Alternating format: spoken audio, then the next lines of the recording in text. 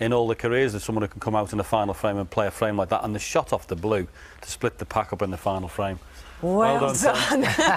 Wow. Thank you for that Saturday night entertainment. Absolutely fantastic. We're just talking about the blue in the final frame that really was the making of that 130, Ronnie. But tell us how close you felt yourself to going home tonight. I thought I was out. You know, he's in the balls 20 up. And he's got a monster kick, and I just thought, oh, you know, and I just thought, even then I didn't think I was going to get back into it, to be honest with you, because he looked the stronger cutest, and I was making 50s and 60s and just breaking down. Wasn't able to finish the game off in one visit. And I don't know. Listen, I'm gutted for Marco, because, you know, he's the top lad.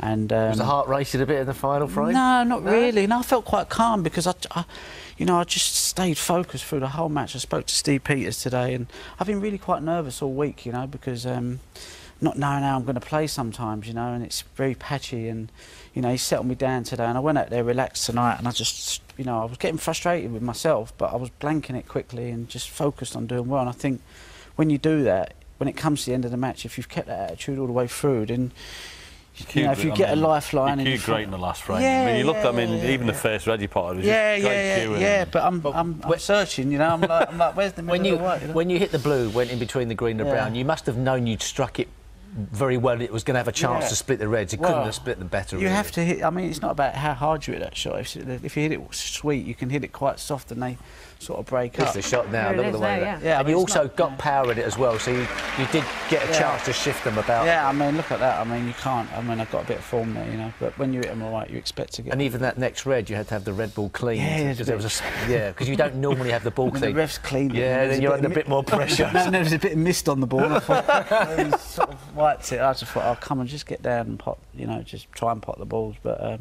we talk about pressure on it, and obviously you were in the ascendancy, and then suddenly Marco has this massive comeback against you, and he was really had the momentum with him. So when you're sitting in your chair, I know you're talking about being patient, but could you explain to yourself why it just wasn't flowing so well at that point? No, I mean, even Steve Peters can't even you know, he can't even cure me of that one, and nobody can. You know, he's just said to me, look, it's okay searching for perfection, but sometimes, you know, have a bit of perspective. It's not always possible, and you've just got to hang in there. And sometimes when you think you're playing that bad, ask one of your close friends and they'll probably tell you it wasn't that bad. So I just have to be a little bit less harsh on myself, and I've done that tonight. And I thought my attitude through the whole match was good, you know. That's what I was really happy with. So even if I'd have lost tonight, yeah, I'd been very disappointed, but I'd have been happy that I hadn't sabotaged my own success, and I'd give it everything. And you know, and you live to fight another day, because there's a tournament next week and the week after. So you just have to it's like a bus. You just stand in the queue, and hopefully you get your chance, you know. And I tell you what, it was really genuinely lovely to see the two of you having that conversation at the end, because you've talked about how much you admire Marco. I think everybody in the game does. He's a really underestimated player, isn't he? He's not by me and not by any of these boys. They know how good he is. And if he'd have beat me, I'd have just said to him, you know, and I get on really well with Mark Selby there, so I've got no problem with Mark. We've done a bit of touring, but I'd have said to him afterwards, believe you can win, because I think with Marco, he has the game. Just believe, just have that bit of killer instinct, you know. And without giving it, what was you saying, Marco? Was it just about the kicks or the... No, I said, first of all, I said the kick. I said, you were robbed. And he went, well, you had one. I went, yeah, but yours was game ball, you know. And then I said, have you lengthened your backswing? I said, because if you have, I said, it looks really good. I said, I know you might be struggling a bit with it. I said, but they're hitting the back of the hole a bit like how Trump hits it, you know, like you can hear it cracking. And he said, yeah, I've lengthened it a bit. I said, I've been watching you, and I was like, keep doing it. I said, because it's, you know, because...